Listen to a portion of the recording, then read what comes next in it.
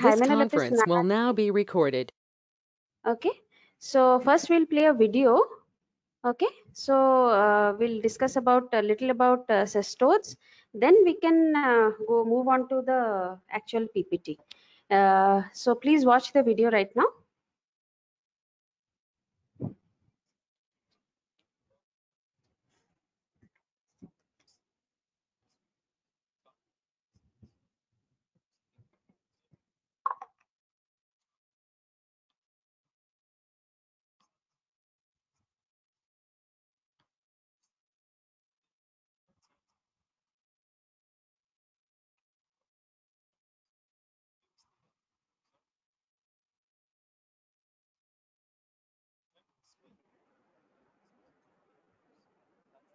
Ma'am, the video is not audible, ma'am. Video is not audible. Yes, ma'am. Is it audible now? Yes, ma'am. Okay, 1 second. I'll start from the beginning. Okay. Assalamu alaikum everyone. Welcome again to another interesting video. If you still remember from our previous videos, we talked about parasites. We focused mainly on protozoa in them. Today, inshallah, we will talk about another category related to parasites, which is helminths. Just to visit the concept again, parasites can be categorized into two main groups, protozoa and helminths. Previously, we talked about protozoa, and today we'll be talking about the helminths. Generally speaking, we can divide helminths into two big groups, platyhelminths, which are also known as flatworms, and nematodes, which are known as roundworms. Platyhelminths can be further subdivided into cestodes, which are known as tapeworms, and trematodes, which are known as flukes. One way I like to think about them, to better remember them, is that your plate has cysts and trees. Plate for platyhelminths, cysts for cestodes, trees for trematodes. Weird and gross, I know, but it helps. In this video, we will focus on the platyhelminths, and we'll leave the nematodes for another video. Going back to our classification, under the first category, we have cestodes, or tapeworms if you wish. We will talk about Tenosolium, Diphyllobothrium latum, and Echinococcus granulosus. Whereas for trematodes, or flukes, we will talk about Schistosoma and Clonorchis sinensis. Please keep in mind that these two categories not only include the species that we just mentioned, but these are the ones that we think are commonly tested for examinations. Starting off from the cestodes, they're also called tapeworms. And the first tapeworm we will be talking about is Tenosolium. Tenosolium is usually transmitted to humans from consumption of either larvae or eggs. Ingestion of larvae can lead to intestinal type of disease, and this usually comes from eating undercooked pork, leading to GI symptoms such as nausea and abdominal. On the other hand, ingestion of eggs from food contaminated with human species, for example, can lead to cysticercosis. Symptoms of cysticercosis may vary, and they depend on the location of the tissue infected and the number of larvae. It can affect skeletal muscle, heart, skin, liver, lung, or other tissues. It can also reach the brain to cause neurocysticercosis, leading to serious neurological and epileptic complications. Another taenia we can talk about is Taenia saginata. The important differences between both Tenosolium and Taenia saginata is that the intermediate host is cattle, unlike solium, which is swine. It does not have a hook in the scolex, which is the anterior portion of the worm, and unlike Tenosolium, Taenia saginata does not cause cysticercosis. For the treatment of intestinal and cysticercosis caused by Tenosolium, we use praziquantel, whereas for neurocysticercosis, we use albendazole. Next form on the list is Diphyllobothrium latum. Diphyllobothrium latum is also called fish tapeworm, and it's the largest tapeworm out there. Upon ingestion of larvae of raw freshwater fish, it resides in the GI tract, causing many GI symptoms such as diarrhea, and it can also cause vitamin B12, cobalamin deficiency, leading to megaloblastic anemia. As for the treatment, we also use praziquantel. So even though it's the largest tapeworm, there is little to know about it. The last tapeworm we're going to talk about is Echinococcus granulosus. Echinococcus granulosus is transmitted to us humans by the ingestion of eggs in food that is contaminated with dog feces. It's also nice to know that sheep are intermediate hosts. Echinococcus granulosus can lead to the formation of hydatid cysts in the liver, which are described to have eggshell calcification, and it's usually detected on CT scan. It's worth mentioning that the contents of the cyst can lead to anaphylaxis if the cyst ruptures for whatever reason. For the treatment of Echinococcus granulosus, we use albendazole. Next, we're going to talk about trematodes, or flukes. We'll be talking about schistosoma and Echinococcus sinensis. Starting with schistosoma, it's important to differentiate between three species of schistosoma, which are Schistosoma manaswini, Schistosoma hymenolepis, and Schistosoma japonicum. We use their eggs to differentiate between them. So, Schistosoma manaswini egg has a lateral spine, whereas Schistosoma hymenolepis has a terminal one. And lastly, japonicum does not have a spine. For schistosoma transmission, it's transmitted when the cercaria penetrate bare skin in fresh water, for example, when swimming in a contaminated water. Also, it's worth to mention that the intermediate host for schistosoma are snails. Now, for the clinical significance, just try to remember this. Schistosoma manaswini and japonicum affect the GI tract, causing intestinal schistosomiasis, while Schistosoma hymenolepis affects the urogenital tract, leading to urinary schistosomiasis. Schistosoma manaswini can also cause liver and spleen enlargement, fibrosis, inflammation, and portal hypertension. So they're all related to the GI tract. On the other hand, Schistosoma hymenolepis can cause squamous cell carcinoma of the bladder. In addition, it can cause pulmonary hypertension compared to portal hypertension in manaswini. Now for the treatment, we can also use praziquantel to fight these worms. The last one we're going to talk about today is Echinococcus sinensis. The name looks a bit scary, and so does the character, but don't worry, it's easy to remember. It's transmitted by consuming undercooked fish, and once this happens, it can lead to biliary tract inflammation and conceivably pigmented gallstones.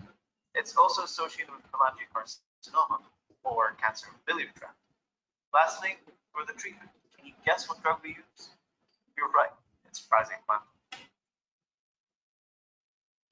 Okay, to summarize again, here's the classification of parasites. We talked previously about protozoa.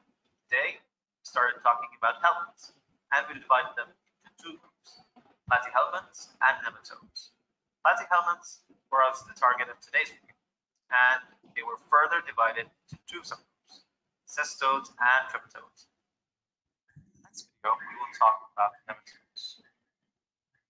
Finally, we hope you enjoyed this video.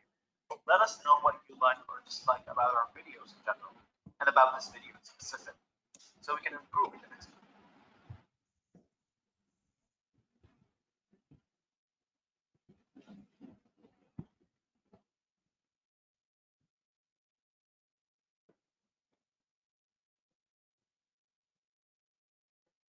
Okay. So am I audible now? Hello? Hello? Ma'am. Yeah, is it audible? Yes, ma'am. Okay. So now we'll go to the PPT. Basically, today's class is about Echinococcus and Hymenolepis. But as we saw in the video, we'll just summarize what you have learned before, and then we'll move on to the actual organisms. Okay. So helminthology, basically you have seen that parasites are basically protozoa or helminths. Okay. So helminths are basically platyhelminths or nemathelminths. That is, platyhelminths are those flat worms. Okay. These are flat. So that is why platy. So just now he told that plate. So from that it is platy. Okay. Whereas nemathelminths are roundworms. Okay. Nematodes. They are basically nematodes. So these platyhelminths are basically of two types. One is trematodes and cestodes. Trematodes are flukes or leaf-like worms. They'll be shaped like a leaf. Exactly, they'll be flat. They'll have broad. They'll be broad in the center, and they'll be tapered at both ends. So those are trematodes. Whereas cestodes are tapeworms. Why they're named as tapeworms? Because they're shaped like a measuring tape. All of you have seen a measuring tape which the tailor uses to measure you. before they take your before they make you dresses or anything. So those are tapeworms or cestodes. They'll be flat and they'll be very long. So those are cestodes. So trematodes and cestodes are two types of platyhelminths or flatworms. Okay. Whereas nemathelminths, these are basically nematodes. Okay, these are roundworms. These are round, so that is why these are roundworms. They look like earthworms. Okay, so that is the basic difference in between these two things. So one is platyhelminths, one is nemathelminths. Nemathelminths are basically, these are nematodes. These are roundworms, whereas platyhelminths are flatworms. And these flatworms are basically of two types. One is leaf-shaped trematodes or flukes, and these are also cestodes, that is tapeworms. That is basically they are shaped like a measuring tape. Okay. So what are the general characters of cestodes? Basically, because we are discussing about cestodes today, so we'll discuss about the general characters of cestodes. So general characters is, first thing is they are ribbon or tape shaped. Okay, so measuring tape like they are. So another thing is they have a rounded scolex. You can see that they have a head like thing, that is the rounded scolex, which has appendages for attachment. That is, they attach either to the intestine or somewhere else. So wherever they will attach, they will have suckers or hooked rostella. Okay, hook like things may be there. So we'll move on to the pictures. Once we move in the class, you'll see that they will have suckers or hooked rostella for attachment. Another is they have a neck where the growth actually starts, and then the complete body is known as the strobilum, which is composed of many segments. It may be 3 segments up to 4,000 segments, or this each segment is known as a proglottid. Each segment is known as a proglottid. So once you, because these terms are little different, try to remember the terms. One thing is the scolex. What is the scolex? The scolex is the head-like structure. Okay, so it will attach to the intestine or wherever it will attach.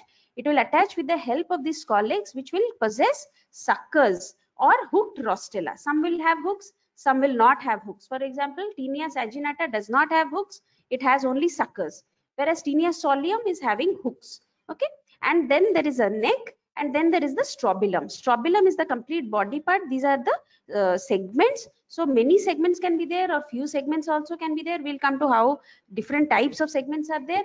Each segment is known as a proglottid. Each segment is known as a proglottid.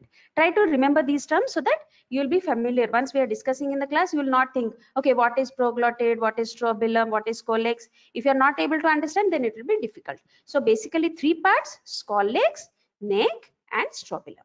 Scolex, neck, and strobilum. Scolex is the head, then there is the neck, then there is the strobilum, which is composed of many proglottids. There can be few or there can be many. Depending on the number of proglottids, the length of the cestode will vary. Okay, so the length will vary between 3 mm to 10 meters. Up to 10 meters also it can grow. You might have discussed in Tinea chapter also. Madam might have told you that how many segments can be there. It can be very, very long. From 5 to 10 meters also it can reach. So this is the basic thing. So here you can see this is the head, the structure, the scolex. So this is the scolex structure. Here you can see the suckers.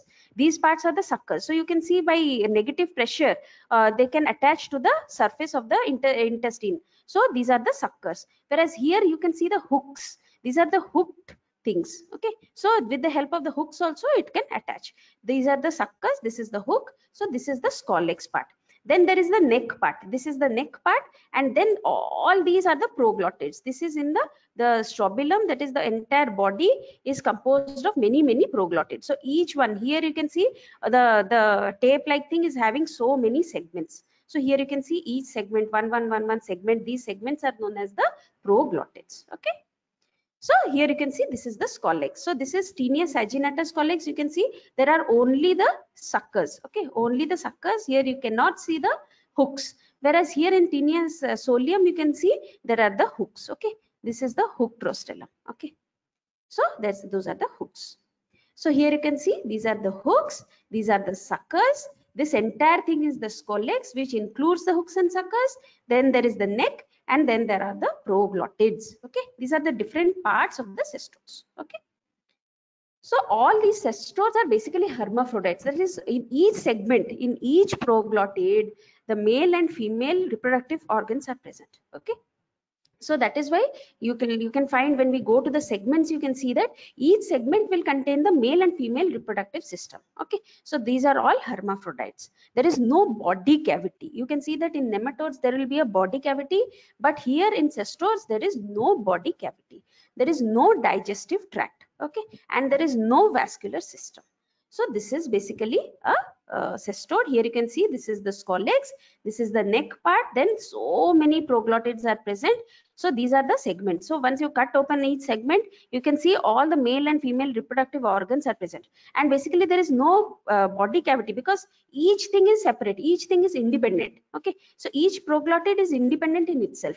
Just it will go on elonging from here, and then from immature it will go into mature into gravid segments. What do you mean by gravid? It will contain the eggs. Okay, so these are the immature segments. These are the immature segments. These immature segments slowly grow into the mature segments.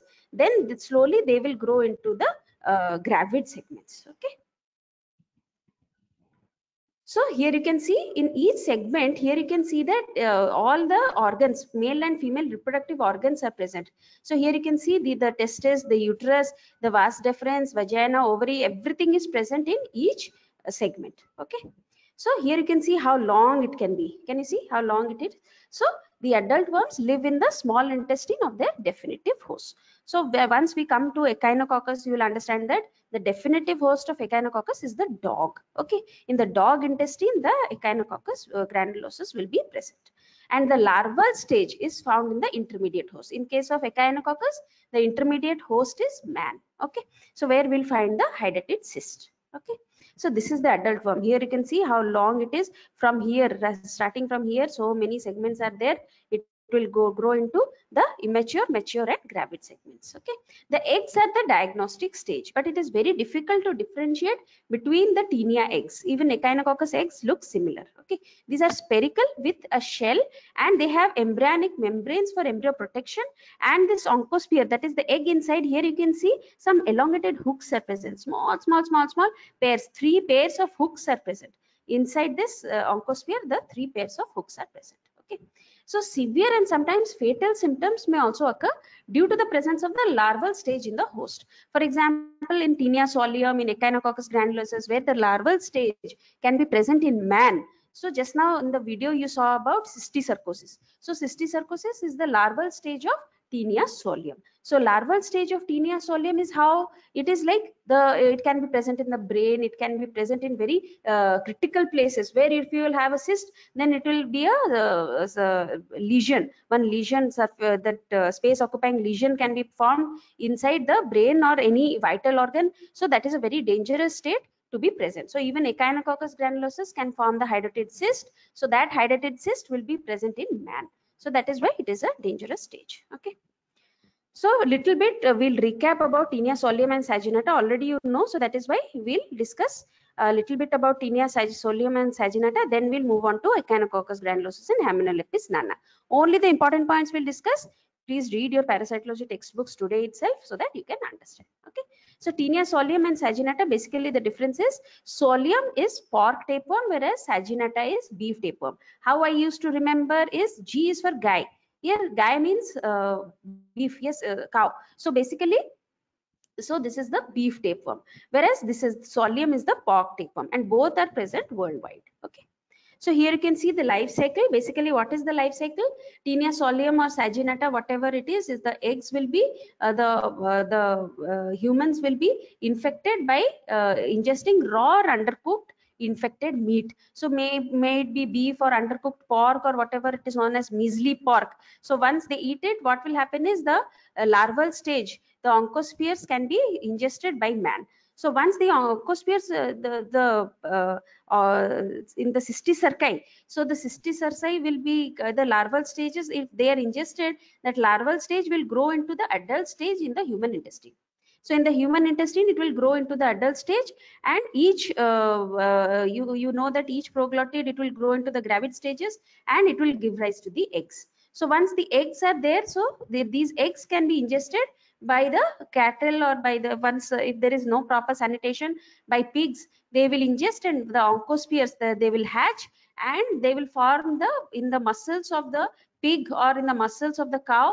they will go and they will form the larval stages. So if they are not properly cooked, the meat of cow or the meat of this pork, so that if the human ingests, so what will happen is again the cycle will go on.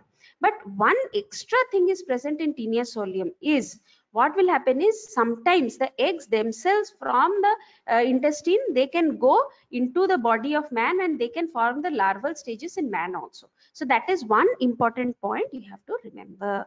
So one thing is only in Taenia saginata, only the adult stage will be present in man. But in Taenia solium, the larval stage can also be present in man. So that is known as cysticercosis. That is known as cysticercosis. Okay. So here you can see the diagnostic stage in the case of cysticercosis. Here you can see this, the infected stage is the infective stage is the measly pork or whatever will contain the larva.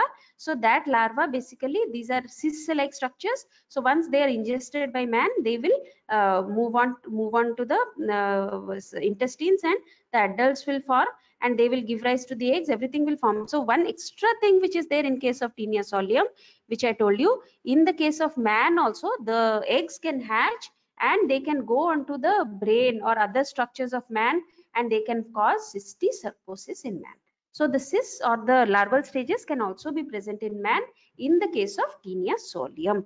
Okay, remember this extra thing. Okay, so this is the extra thing. Here you can see that if you take undercooked or uncooked pork by human beings, if you take, then the adult will come into the intestine, and then the again the eggs will go out, and then once the eggs are ingested by the pig, then it will hatch and it will be released and it will form the cysts so in the muscles of the pig.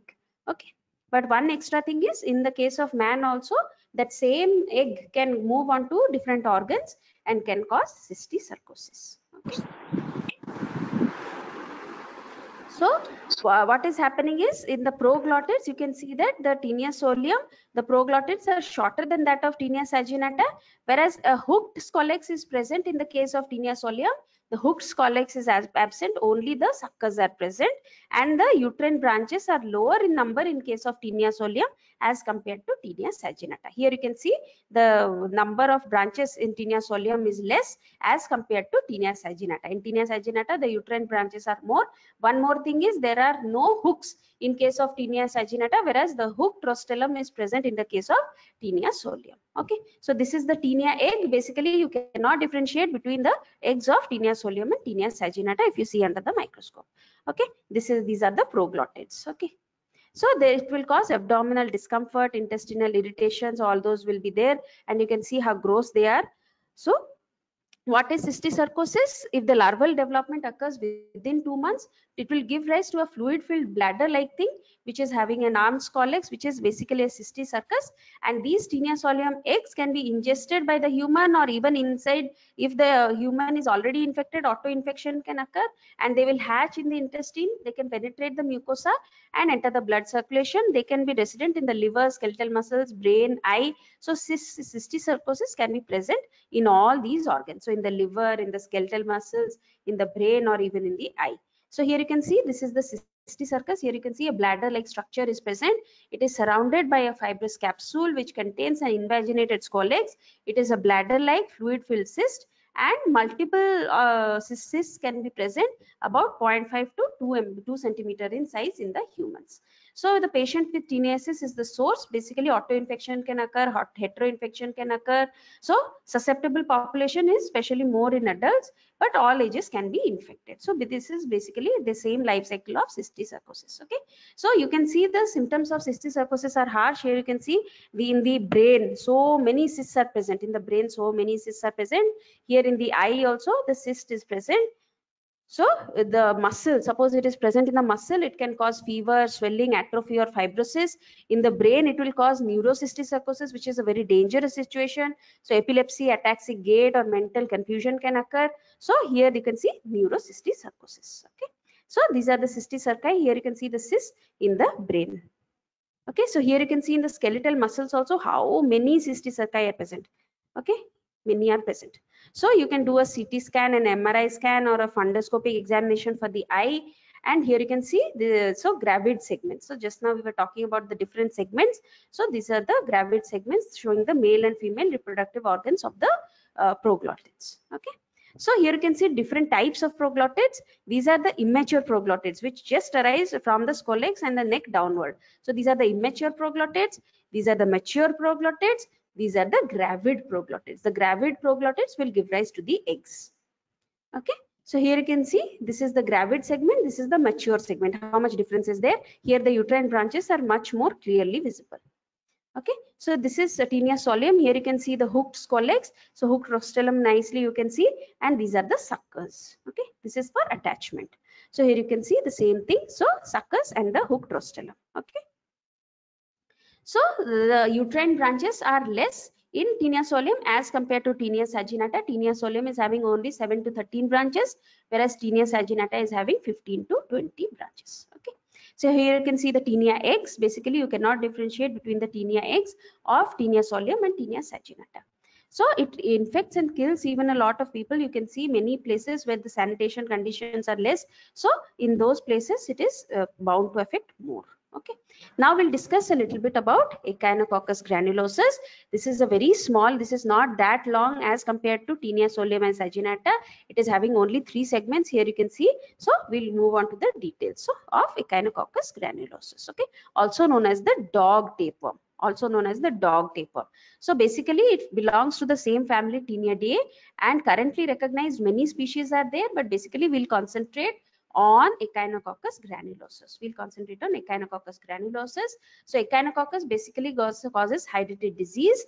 There are 4 important species of Echinococcus which infects humans, like Echinococcus granulosus, which causes cystic hydatid disease, Echinococcus multilocularis, which causes alveolar hydatid disease, Echinococcus vogeli and oligarthus, which cause polycystic hydatid disease.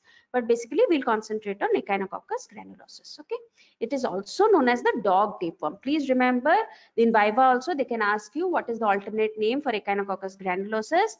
Please remember, it is also known as the dog tapeworm or the hydatid worm, which belongs to cestodes, and it causes cystic echinococcuses or hydatid disease in livestock and human beings, which acts as an intermediate host. So this is the difference here. Basically dog is the definitive host, whereas humans are the intermediate hosts. Okay, it is a zoonotic disease. Okay, if they give a question that list out some zoonotic diseases, here there you can write about echinococcuses. Okay, geographically it is present in many parts of the world. It is more extensive in the sheep and cattle raising areas of Australia, Africa and South America. It is also found in Europe, China, Middle East and India, and is seen more often in temperate rather than tropical regions. Okay, the definitive hosts are canines, that is dogs, wolves, also cats, and sometimes the intermediate host. Basically man is a accidental host. Actually when we discuss in parasitology, it is a dead end host, but human will act when the hydatid cyst is present in human. He will be the intermediate host. But the herbivores, the intermediate hosts are sheep, deer, goats, so those herbivorous animals. Okay, so here you can see that it is the smallest cestode. It is a very small cestode. Only 3 proglottids are present: immature, mature and gravid. Okay, so only 3 segments or 3 proglottids are present. Okay, so here you can see the scolex is showing hooks. Here you can see the hooks are present in this Echinococcus granulosus. This is the immature segment. This is the immature segment. This is the here you can see the embryonated egg. Slowly it is maturing. Slowly it is maturing. Here you can see this is the oncosphere. This is the oncosphere. Okay, so this is the egg. Here you can see 3 pairs. It is also similar to the Tinea eggs. Basically there is an outer shell and an inner shell. So radially striated embryophore is present, and the oncosphere inside it will contain 3 pairs of hooklets. 3 pairs of hooklets will be present. So basically it is known as the dog tapeworm or the hydatid tapeworm, and it is found basically in the Mediterranean region because they are sheep rearing areas. So the disease caused is echinococcuses or unilocular hydatid cyst. So scolex is containing 4 suckers and a double hook crowned rostellum. So the rest of the body consists of 3 proglottids and gives the length of about 2.5 to 9 millimeter at most. Okay, so this is the life cycle. Basically the definitive host is the dog.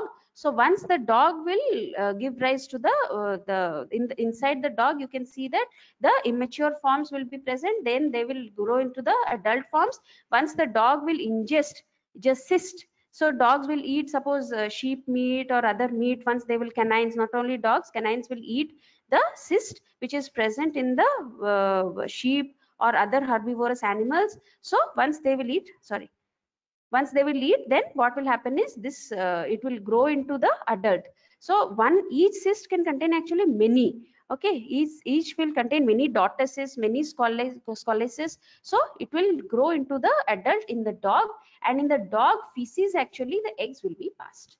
In the dog feces the eggs will be passed, which will be ingested. Suppose the feces are there on grass or anything else, so the sheep will ingest the eggs, and in the sheep the hydrated cyst will develop. So in man also, the man is an accidental host if he is handling dogs, or suppose the dog is containing on the dog fur also, the eggs may be present. If the sanitary conditions are not that good, then human hydrated cyst will be present.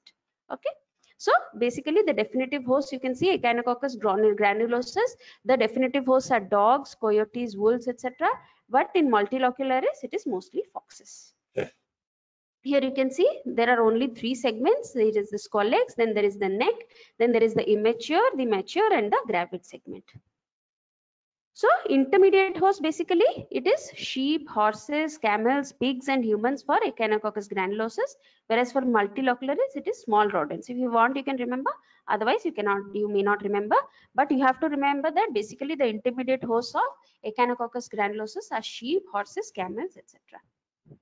So what are the layers of the hydrated cyst? Because hydrated cyst can be a question, it is always asked in Viva. We have a hydrated cyst in our lab, so that is why they will ask you in spotters, they will ask you in Viva. So that is why you have to talk about the layers of the hydrated cyst. You have to remember about Echinococcus granulosus, the life cycle, everything. At the same time, you have to remember about the layers of the hydrated cyst.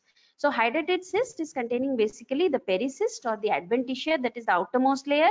Then there is the endocyst or the laminated layer, and innermost one is the germinal layer. The germinal layer will produce a clear fluid which attains a pressure of about 300 millimeter of water, keeping the endocyst in intimate contact with the pericyst. The endocyst receives its sustenance from the pericyst. Okay, so this is the unilocular hydrated cyst. Here you can see this is the hydrated cyst. Okay, basically this is the life cycle you have already seen. So the dog is the definitive host. So the dog will contain the adult in the small intestine, and once he'll pass the stool and the embryonated eggs are present in the feces, so it will be ingested by the intermediate host, that is sheep and other herbivores. So the hydrated cyst will be developing in the sheep. Human is an accidental host sometimes, and in human the eggs will develop into the hydrated cyst in different areas. So here you can see in different organs they can develop into the hydrated cyst, and that is why it is a dangerous situation to be in. Okay, so in the liver, in the lungs, etc., the hydrated cyst can be present. So here you can see the Echinococcus cyst in the feces of dog. Here you can see in the feces of dog the Echinococcus eggs are present. So this is the cyst structure. Just now we were talking about it. So basically there is a collagen layer or adventitial layer outside. It is a very tough layer. So this type of thing actually we have in our laboratory. In a big jar of formalin, we have this sort of hydrated cyst. So what you will see is basically the outermost layer.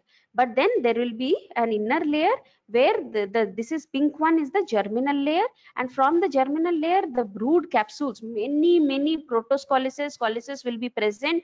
All in the hydrated cyst a fluid will be present, hydrated fluid, and in the hydrated fluid also some small granular things, hydrated sand can be present. Okay, so hydrated sand will basically contain the hooks, the little bit of scoliosis. So all those things will be present in the hydrated fluid. This hydrated fluid is actually, it is very prone to cause hypersensitivity. So when you are operating also, once the doctor is operating in the liver or somewhere it is present, they have to be very careful that they do not rupture the hydrated cyst. If they rupture it, then these contents will all go into the peritoneal cavity or whatever cavity it will go into, and it will cause a severe hypersensitivity reaction. So that is why once the doctor is operating, he has to be very, very careful. Okay.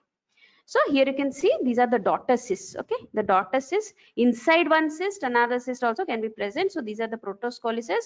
So this is the germinal layer. So this is basically of parasitic origin. The germinal layer will give rise to the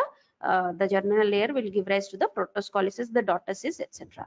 And the fibrous type of thing will be there outside. It is actually the host origin, and the host will basically try to confine that thing. So that is why that thing will be present. So here you can see so many hydatid cysts. So these are all the hydatid cysts. During surgery, they are taking out the hydatid cyst very carefully. So hydatid cyst, they are taking out very carefully. Otherwise, if it ruptures, it will cause hypersensitivity reaction. So this is hydatid sand. So in the hydatid fluid, I told you that many protoscolices, all the hooks, hooklets will be present inside that. So it is known as hydatid sand. Okay, this hydatid sand, basically once you take out the hydatid cyst, you can take out the hydatid fluid, you can take the hydatid sand, and you can put it under the microscope to see these protoscolices. Okay, so that is the thing. So these are the protoscolices. Here you can see the protoscolices. So each one basically can grow into an adult. Okay, each one basically can grow into an adult. So you can think of how many numbers of Echinococcus granulosus can form. So here they are operating. So they are taking out. So in many places where they can be present, here it is present in the lungs, in the abdomen it can be present. So here you can see in an ultrasound scan, in a hepatic echinococcal cyst, you can see the hydatid sand. Here it is present in the eye. So it is very, very dangerous. So this is also in the liver. In the liver, you can see the hydatid cyst. Okay. So now we'll discuss a little bit about Hymenolepis nana. So Hymenolepis nana is a very small thread-like 2 to 3 centimeter in length. It is also a cestode. It contains of over 100 segments, all of which are broader than long. These are more broad. Here you can see they are not very long, but they are broader. Okay. So Hymenolepis nana, remember the alternate names. It is also known as the dwarf tapeworm. Nanos means dwarf. Okay. Hymenolepis nana is the most common tapeworm in humans worldwide. So the Hymenolepis diminuta is another Hymenolepis which is present. So uterine branches are hardly visible, and each segment is about 1 millimeter wide.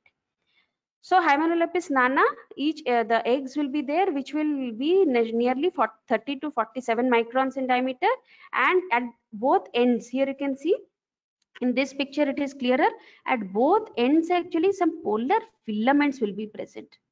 In both ends, polar filaments will be present. These filament like structures which you can see, they are at the both poles. Okay, they lie between the eggshell and the oncosphere. Okay, this is the oncosphere, the outer one is the eggshell. So in between them there will be the polar filament. So that is how you can differentiate between the morphology of Hymenolepis nana eggs. Okay, so this is the mature segment, then the gravid segment of Hymenolepis nana. So by accidentally ingesting the eggs, so fecally contaminated foods or water, touching mouth with contaminated fingers, contaminated soil, so Hymenolepis nana infection can occur. So light infections with Hymenolepis nana are asymptomatic, but abdominal pain, diarrhea, headache, non-specific symptoms can be there even due to Hymenolepis diminuta in humans. Same type of thing can be there. If there is prolonged diarrhea, then dehydration can occur. Okay, so this is the Hymenolepis nana scolex here. So here you can see the suckers. Here you can see the suckers. Okay, but that armed rostellum. This is the armed rostellum. These are the hooklets. So these things are present. Okay. So now one of you, can you just summarize what we have discussed? Anybody? Anyone who can summarize what we have discussed? Just in short, whatever you remember. It might not be everything. Hello, Neelima? 105 roll number, Neelima? Yes, ma'am. Yes, unmute yourself and tell. Whatever you remember, you tell.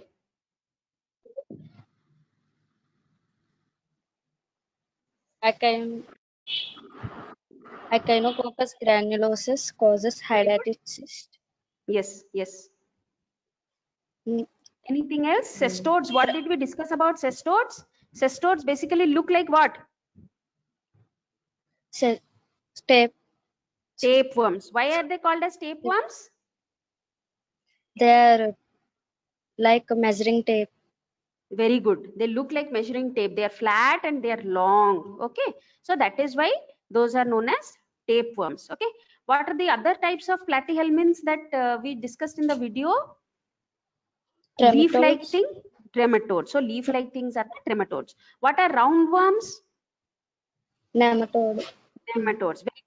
So once you know these three, what is the basic difference, and you know the general characters of each. Why did I go to the general characters of tapeworms? Because once you know the general characters, you can put it into anything. You can put it, suppose question comes tinea, you can put it there. If the question comes as echinococcus, you can put it there. If the question comes as Hymenolepis, you can put it there. So once you know the general characters of each worm, it will be very, very easy for you to write. Okay. Now, Neelima, tell me what else did we discuss about Echinococcus? Echinococcus primary host. Yes, the definitive host. Definitive Dog. host means what? Definitive host means what? Tell me. Definitive host means where the adult form will live or where the sexual stage will be there. In parasites, that is the definitive host. Okay. So because the adult stage is there in the dog, that is why the definitive host is dog. Whereas in the case of Taenia solium and Taenia saginata, which is the definitive host? Taenia saginata. Taenia saginata and solium, the definitive host is man, whereas the intermediate host is cow or pig. Okay. Cow and Did you understand now? Yes. Now did you understand yes. the difference between high definitive Yes. host and others? Definitive host and intermediate host. In the case of Echinococcus granulosus, man is what type of host? Accidental host. Accidental host, but also if the larval stage, that is the hydatid cyst, is present, man is also an intermediate host. Okay. Did you understand now? Yes, ma'am. Basically, there are two types of host. Why we talked about accidental host? Because man is actually not every time the reservoir. Man is accidentally infected. Okay. But basically, if the hydatid cyst is present in man, man is the intermediate host. Okay. Now, did you understand? Yes, ma'am. Okay. What are the different types? What are the different body parts of the cestodes? Can you tell? Scolex. Very good. The scolex will Neck. contain what? Hooks rostrum. Yes, hooked rostrum may or may not be present. At the same time, suckers will be present. Suckers. Yes, suckers will be present. Then what is the next part? Head. Head Neck. is the scolex. Head is the scolex. Then there is the neck, and next the entire body is the Segment. strobila. Segment. The strobila, the segments are the proglottids. The segments are the proglottids. Now, did you understand? Yes, ma'am. Yes. Yes. So in the case of Echinococcus, it is a very small dog tapeworm. Why? Because segments are how many? 100, nearly 100.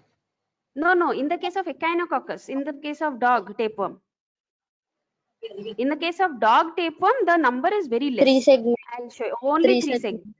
Only 3 segments. Why 3 segments? Only the immature, mature, and the gravid segments will be present. Okay. So only the immature, mature, and gravid segments will be present in the case of the Echinococcus granulosus. Here you can see. In the screen, can you see? Can you see? Yes, ma'am. This is the scolex. Then there will be the neck. Then these are the 3 segments. Only 3 segments. Immature, mature, and gravid segments are present. Not many segments. Okay. I hope others also understood. Basic things, did everybody understand? Yes. If you cannot understand anything also, you can give feedback. No problem. If you are having trouble in listening or trouble in following, or if I'm going fast or anything, you can just give feedback, and again I will repeat any part which you want. Okay. Anybody is having problems means please let me know. Okay. Just I'll summarize Echinococcus slides. Just one thing I'll show. Okay. So this is the Echinococcus granulosus worm. Okay. So it is having only 3 segments. So this belongs to family Taenidae. Many species are there, but we basically discussed about Echinococcus granulosus, and they cause disease in humans, different types of disease, but we are interested in only the cystic hydatid disease. Okay, it is also known as the dog tapeworm. It is prevalent in many areas, but especially in the sheep and cattle raising areas. And the definitive hosts are the dogs or wolves or other canine animals, whereas the intermediate host basically are the sheep, deer, goats, etc. Man, whenever the hydatid cyst is present in man, man will be the intermediate host, but man is accidentally infected. Okay. So this is the smallest cystode, composed only of 3 segments, only of 3 proglottids. This is the scolex, which is showing the hooks and the suckers. So here you can see the immature proglottid. So slowly it will give rise to the eggs. So this is the, so you can see this is the egg. So this is egg will contain exactly like tinea egg. It will look. It will have a radially striated embryophore, and inside there will be the oncosphere. The oncosphere will contain 3 pairs of hooklets. 3 pairs of hooklets. So it is exactly the same as compared to the tinea egg. Okay. So it is the scolex has 4 suckers and a double crowned horostellum. So the definitive host is a dog, and in the dog it will grow into the adult stage, and the adult stage will give rise to the eggs. That egg can be ingested by man or it can be ingested by sheep. So in the case of sheep, it will grow into the hydatid cyst. In the case of man also, in different organs that hydatid cyst can form. And what will happen is, because man will not be eaten by dogs, but these herbivorous animals can be eaten by dogs, wolves, etc. And once they are eaten up, each you can see so many different daughter scoleces are present. So each daughter scolex will grow into the adult in the case of dog. Okay. So these are the definitive hosts in the case of Echinococcus granulosus, dogs, coyotes, wolves, other canine animals. And this is the worm. It is very small as compared to other cestodes like tinea. And you can see that sheep, horses, camels, pigs. So these are also the humans are the intermediate host. Please remember, humans are accidental hosts. At the same time, they are intermediate hosts, because the hydatid cyst only can be present in man, not the adult worm. Remember, the adult worm is not present in man. Okay. So the different layers of the hydatid cyst, there is the pericyst or the adventitia or the endocyst, and then there is the germinal layer. This is the hydatid cyst. Okay, so this is the Echinococcus eggs in the feces, and this is the hydatid cyst. Here you can see the innermost pink color germinal layer. So many protoscoleces can be present inside. So each one will give rise to one adult. So you have to take it out very carefully once you're doing surgery. If you rupture it, what will happen is the hydatid fluid along with the hydatid sand and everything, it will go into the peritoneum or wherever you are operating, and it will cause a hypersensitivity reaction. So that is why you have to be very, very careful. So this is the germinal layer. It is containing so many daughter cysts. Can you see? So many daughter cysts are present. So many protoscoleces, daughter cysts are present. So these are the hydatid cysts. Okay, this is hydatid sand. Once you put it under the microscope, you can see so many protoscoleces. All these hooklets, can you see? Inside the hooklets are present. The hooklets are present. Okay, so these here you can see very clearly the hooklets. Okay, the hooklets are present. This is basically the protoscoleces. That is, it will grow into the scolex. Slowly it will elongate into the adult worm. So here, this is the hydatid cyst. It can be present in many organs, in the liver, in the lungs. Yes, in the liver, in the lungs, in the eyes also it can be present. So Hymenolepis nana, little bit only we discussed. I hope everybody understood what we were basically discussing today. Okay, and all the best for your examinations next month. Please read thoroughly. Systematic bacteriology is little confusing. Write down all the important points. So whatever important points are there, starting from introduction, 1 or 2 points will be there. Then there will be important points in the morphology of the bacterium. Then there will be some points in the cultural characters, in the biochemical features, then the pathogenesis. Then once you know the pathogenesis, you can know about the clinical features. And then once you know the clinical features, you can come to the diagnosis. What samples are to be collected? What do you do with those samples? What are the different modalities of diagnosis? And then a little bit about treatment. Okay, go about very, very carefully and read very thoroughly. Make your own notes, rough notes you make, so that you can remember, because systemic bacteriology is a little bit confusing. The cocci, bacilli, so many features will be so much similar. So that is why first try to remember whether it is gram positive, whether it is gram negative, what type of organism it is, what type of disease it causes, whether or not it produces a toxin. So all those things please remember, and please remember the typical culture media. Okay, in each chapter there will be a typical thing. Each chapter will have this particular culture media is typical, this is selective medium, this is this thing. So all those things you have to remember and write down in the exam. Okay, I hope everybody understood today's class, and please read a little bit, because these chapters, parasitology chapters, are actually very short. You can finish it in 15 minutes if you have listen to the class. Okay. Thank you everyone. Now I'll close the meeting.